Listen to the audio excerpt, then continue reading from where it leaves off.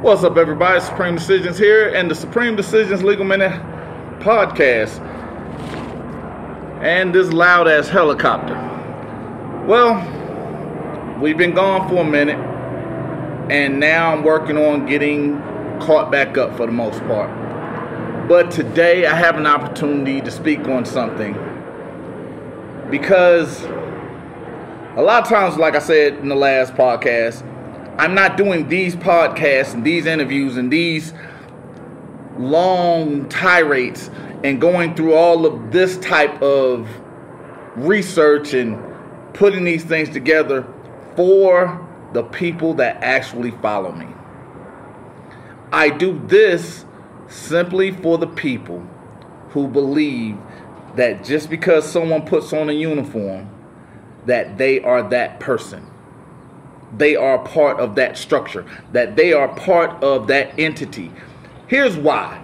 Because when I did What Color is the Line, I spoke about police officers committing wrong against other police officers. When I spoke about police unions, I spoke about the money that police unions are putting in and putting bad cops back into the field. I spoke about the money that police unions are putting into politics that allow for bad cops to flourish. And I talked about the money that police unions don't put in for police mental health. And I keep going to certain, I actually refer to them as targets, because they're easy targets. Because one of the things I actually love was Tupac. He talked about how he's not going to change the world. He said 20 years ago, I'm not going to change the world, but my voice will be the one that sparks that change. What happens is, if I keep talking about this problem over here, if I keep talking about this entity right here, if I keep talking about how this looks dirty right here, somebody's going to want to clean it up. And in that context, I want to make sure that I'm clear, concise, and I want to make sure you understand where it is that I'm going at. Because when I talked about this, I talked about the most violent police force in the country. I showed you an article. I was berated for that article. I then spoke about the police chief or the police union rep who belittled the Starbucks workers for asking police officers to, hey, we'll pay for their coffee, but could you sit somewhere else? When I spoke about the comfort level of the people that were there in Phoenix. And then when I showed you the article that said the Phoenix Police Department kills a citizen 1 every 5 days. That's their average. I talked about Jeri Williams and her saying it was the civilians' fault that the police officers are shooting them. I then showed you a video where a police officer not only lied about what happened, but there were several videos of that incident. They didn't turn over any videos. The video showed that a young child, 3 years old, had stolen a baby doll from the dollar store. A $1 baby doll. Police officers' first instinct was to tell the parents, I will blow your effing brains out. The father then was thrown to the ground and head hit the bumper. The officer said he was resisting. The video showed that the officer was a liar, but Jeri made an excuse for it.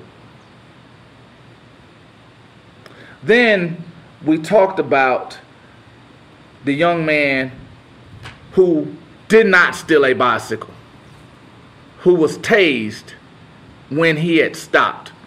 Or where the police officers repeatedly tased a 50-year-old man in the genitals because he felt like it.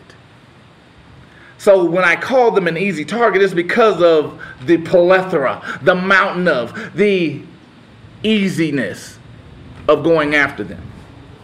Because a lot of times we like to make an excuse for them. But that's who I'm talking to on these podcasts.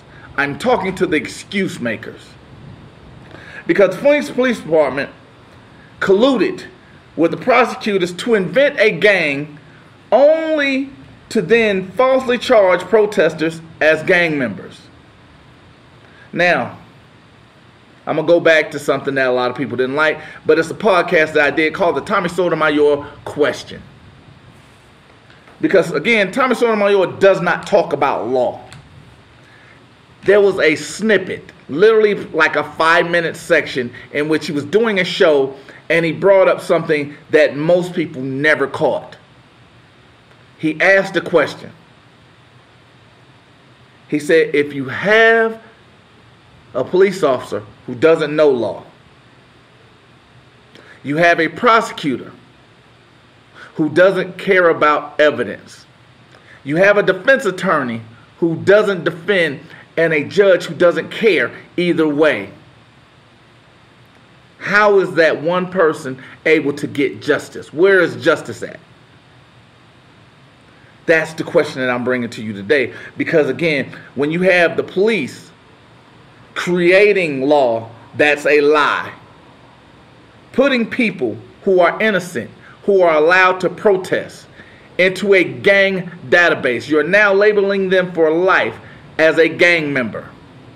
But when we talk about placing a police officer on the Brady list, which is the list in which a police officer has lied under oath or has done something in a disciplinary action which you can put their character on trial. Nobody wants to do that. Where you're telling them they have to wear body cameras, but they don't have to turn it over for evidence. You're telling them they have to write a police report, but they can't give you accurate dialogue because they have to use stock language. Yes, I pause for dramatic effect because I want you to understand where it is I'm going with. Because even when that Tommy Sotomayor question, it goes to the effectiveness of placing someone into a gang database, the effects short-term as well as the long-term effects of someone that's living in Phoenix or choosing to leave Phoenix as a gang member. Because I want you to understand something. One out of three things needed increase for bail denial is an ongoing threat to the community. Now, if I call you a gang member, does that sound like you're a upstanding citizen? Or does that give me ammunition to say, well, they may go out and do this again? This may be something that can be escalated. This may be something that they're going to continue or even profit from. Now, the original context of this was not part of this podcast. The original context wasn't. But what happened was in the middle of writing another podcast, I came across the rest of the context of this. Not that I didn't do the research prior, but it wasn't originally supposed to be a podcast. So now, we have to speak about my favorite target. The most violent police department in the country, 5 years running, under Jeri Williams. The place where they murder a citizen every 5 days is the citizen's fault, according to Jeri Williams. The place where they will blow your effing brains out if a 3-year-old takes a doll from the dollar store. They want you to film them. Oh, and I forgot about that. See, me rushing through, trying to get in all this, I forgot they also are passing a bill that restricts you filming them doing their job. Because remember, I just told you, they don't turn over their own body camera footage. Because they don't want to be held accountable for the fuckery that they are doing. I want you to understand that. This is the people that we're supposed to trust and respect. But who do I trust? I actually, when I was speaking to the Phoenix Police Commissioner on Twitter before I got banned from that, I asked, if I want people to be comfortable around me, would I not stop murdering them? Yes, that's a think piece, but I want you to understand something. That's the context. They want someone to be comfortable around them, knowing that they're liars, knowing that they're going to kill them, knowing that they don't even follow law. But you're supposed to respect me now. You're supposed to listen to me now. You're supposed to honor me now. The question is why? Because Arizona police, more specifically, the Phoenix Police Department, they created a gang, arrested people, and stated they were an imaginary gang. They didn't use the word imaginary. They were in this gang, and prosecutors knew it was a lie. Hence, when I used the word previously, colluded. Because that's exactly what this is, collusion. This is actors in concert. You heard me say that before. You've seen me display that prior. I've actually used that. I'm actually using that actively now in multiple federal court cases. But here's where we go crazy at. Prosecutors knew it was a lie and still continued to prosecute them maliciously. Because, see, this is where the state of Arizona gets involved in it. Because the prosecutor knowingly pursued someone as a gang member, as a lie. It was a conscious, willful act. You remember, because even now the police officers that are participating in this, they are no longer available to qualified immunity. Why? Because one of the two things that's needed is either ignorance or a willful act. You're either colluding with them because you're actors in concert, or you're too stupid to know the difference. These are the things that you have to understand, because this is why I say these things, because just speaking them doesn't mean anything, but showing you what these words mean offers the power that these words bring. Now, when they're placed as gang members in the police records, just like I talked about the people that are leaving Phoenix, they're placed to a gang database. Now, one of the things, I'm going to get back to this real quick. I actually have a young man that's down in Florida. He was arrested. Now, the thing about his arrest was the police officer lied in the report. Now, this person is also a governmental, I guess, agent or worker or however you want to, employee. So he works closely with the police. And one of the things he said was, I really don't want to go after him. I just want the case dismissed. I told him, I said, here's the problem. You have to get that taken off of your record. He says, why? I said, one, you're dark skinned. That's easy, you know, because that's pretty much why you were arrested in the first beginning. He said, okay. He said, but here's the thing. What's the first thing that's done to you if a police officer kills you? He starts laughing. He goes, well, they're going to talk about my past. They're going to talk about your past arrest. The first thing, he has a arrest for violence against a police officer. That's a vague-ass statement. What was violent? What level of violence? What was the word violence in that case meaning? An excuse. That's what that means. But I told him, I said, here's the thing. In Phoenix, don't they run your, in Florida, don't they run your place? So yeah, I said, so when they run your place, they actually have your record pull up. He's like, yeah. I said, now here's the great part about it.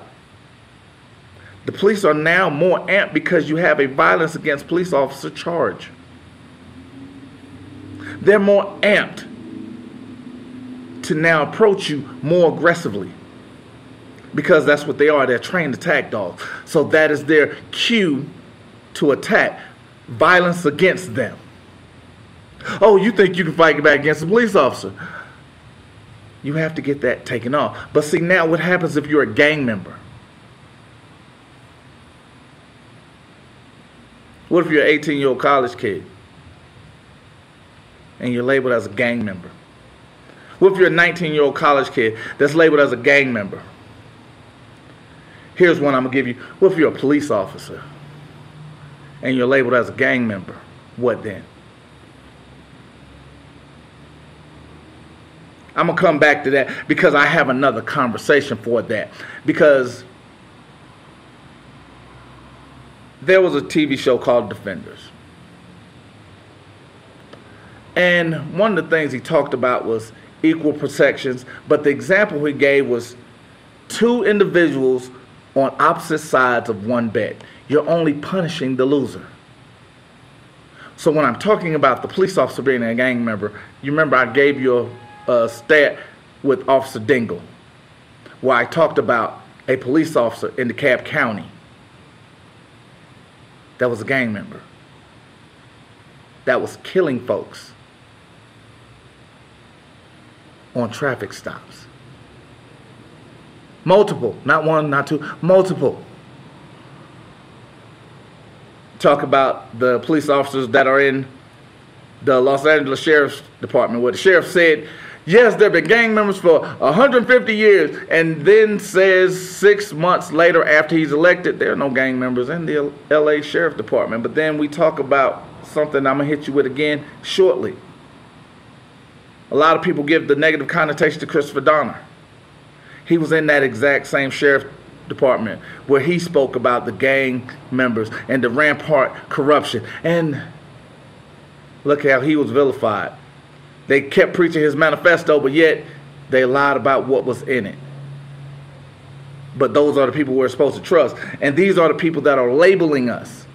Because again, you know, they have cognitive exception, because they have the opportunity to pick and choose who it is they're going to write tickets for, who they're going to arrest, and who they're going to prosecute. They get to cherry pick that. And basketball people hate that. Oh, well, you're just cherry picking. Well, why are we not having that same energies for prosecutors? Why are we not having that same energy for police officers? Because it's officer discretion. It's prosecutorial discretion. These are the things that I talk about. Because when we talk about the, you know, I'm not going to get too deep into it. Because when I talk about these things, because men lie, women lie, numbers don't. When we talk about the numbers, even in Beverly Hills, you know what, that might get too deep for you. Because when you have 100% white police force that has never arrested anyone that is not black or Hispanic in a 3-year span in Beverly Hills, you're looking for that needle in a haystack. Just understand that. But these are the people that I want to talk to you about, because these are the people you're telling me I should trust. These are the people you're telling me I should comply with. Because what happens when I comply? Ask Philando Castillo. We can't, because he complied and got killed. Ask Charles Hutchinson. They weren't even looking for him. He got shot while laying down on his stomach. Walter Chamberlain Sr. Oh, we can't, because he's dead. When we talk about these things, it becomes different. Because again, we moralize murder. We make excuses for murder. But again, it goes right back to this. They wanted to talk about how aggressive he was, but they didn't want to talk about the lies the police officers told.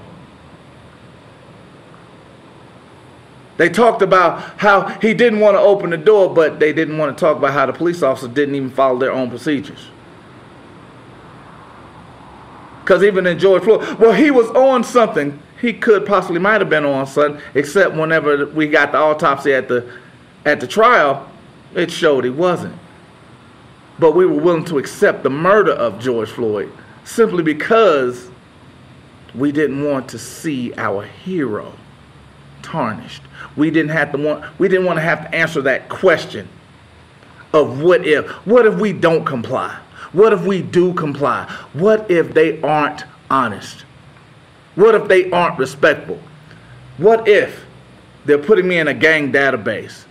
What if they're using that gang database to kill me?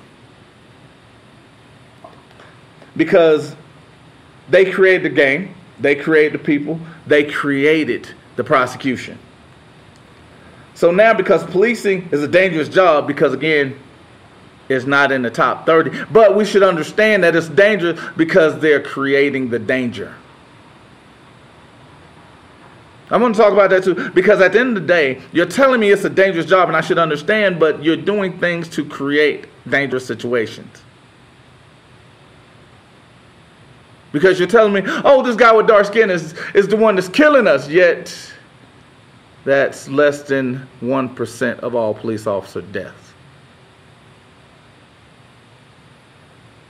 The higher percentage goes to another. I'm not going to get into that. But here's the great part about it. The programming or the propaganda. Oh, yeah. That keeps getting deleted every time I put it up. Amanda Ruffin can't talk about this because if she does, the conversation isn't for the people that's following her. It's for the people who wants to make excuses, who want to moralize murder, those that want to say that the police are good people. They want to say that prosecute. It's only a few, but then when I give you the Minnesota department where it's 96% bad, is it still a few? How can we find so many bad if it's only a few? How is it higher? You know what? Let me go on because, again, this is the police that's creating the gang member. This is the police that's destroying someone's life who has yet to become a gang member. They're prosecuting someone who's doing something that is lawful, that is constitutionalized, that is also a restriction on them to not do. But we're supposed to respect and trust that. And when they're using that person's past, which would be that arrest, as a gang member, they were in fear for their lives, and they use that to murder them. It's okay because we moralize murder by saying at one point they were a bad person. Not that they committed a crime right now, but they did before. So it was okay.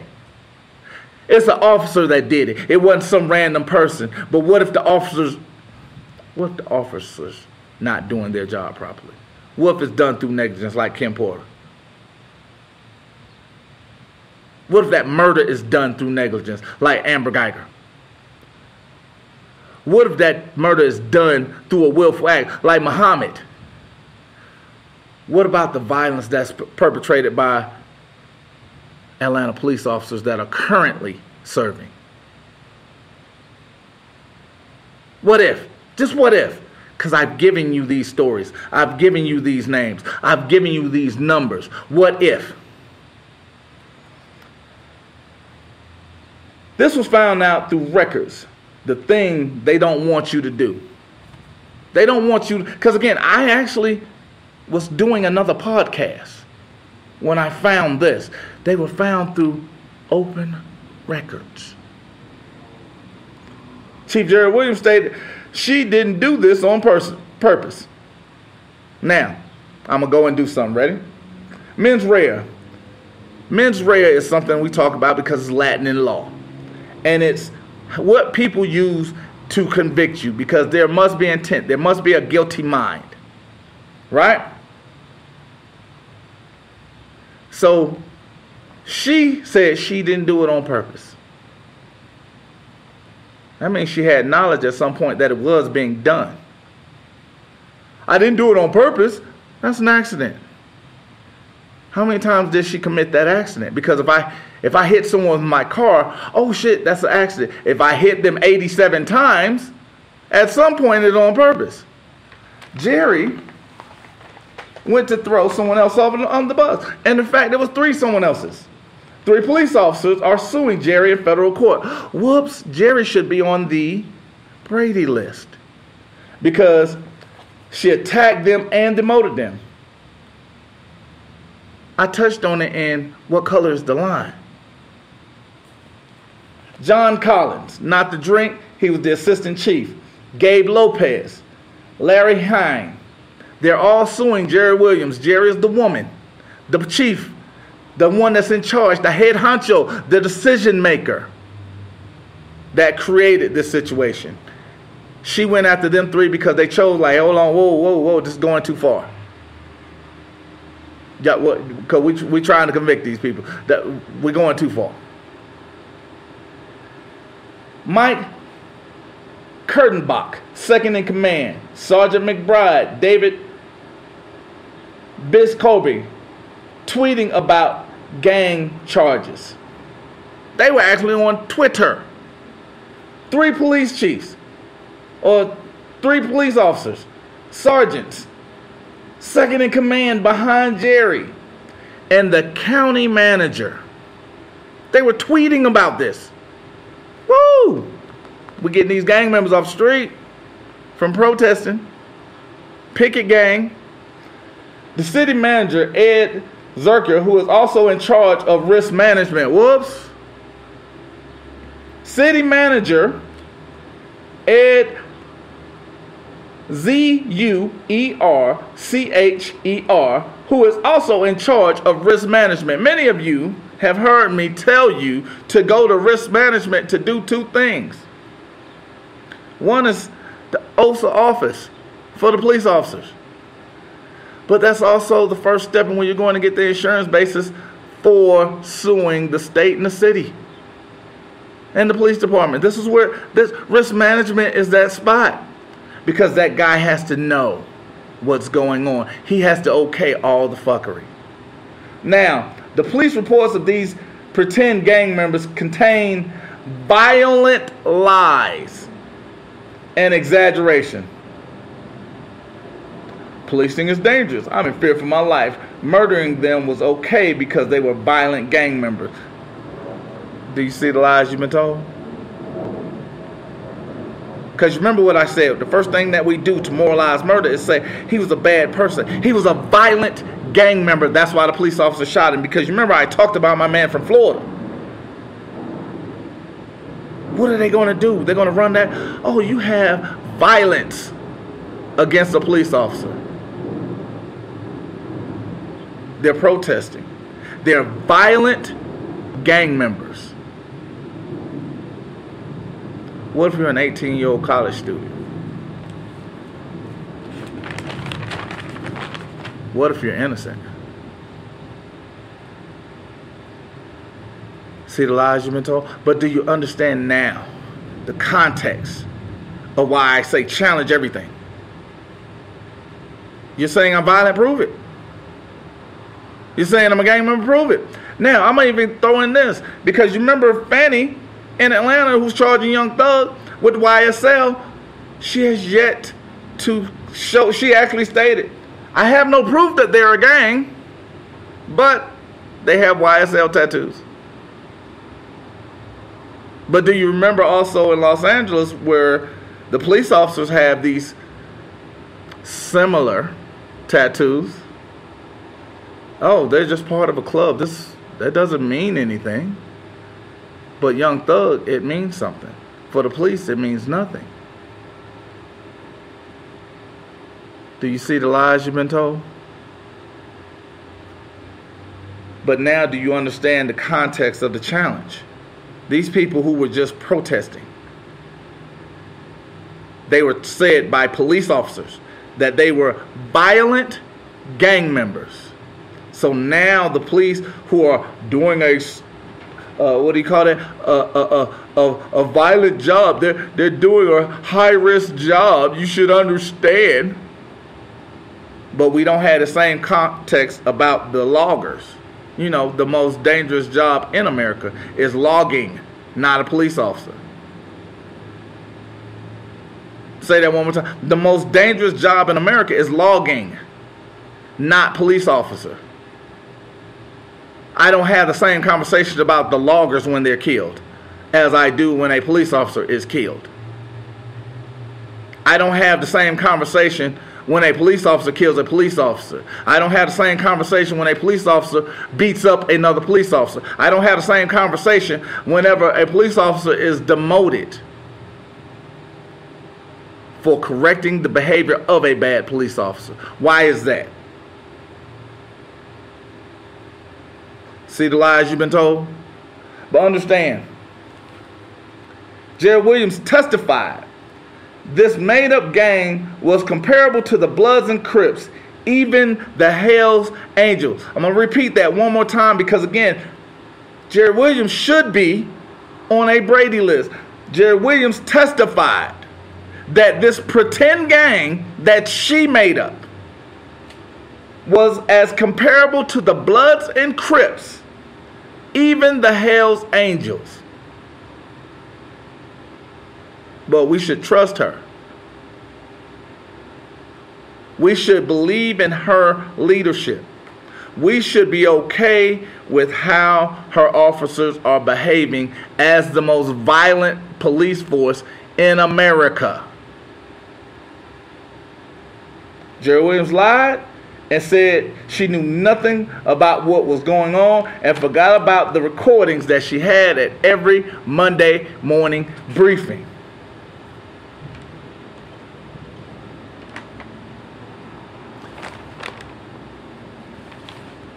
Do you now understand why they don't turn over records? Do you now understand why it is they don't want to take responsibility? Because again, when you're putting on that uniform, nobody likes, let's say, I don't have any issue with a police officer. Because I'm actually sound like I'm in the 80s. So we don't have a problem with rap. We don't have a problem with rap music. We do have a problem with those thugs. I don't have a problem with police officers. I don't have a problem with policing. But we do have a problem with those thugs. You know, the bad apples. We have a problem with the bad apples. We have a problem with the continuation of having 23 department complaints against someone.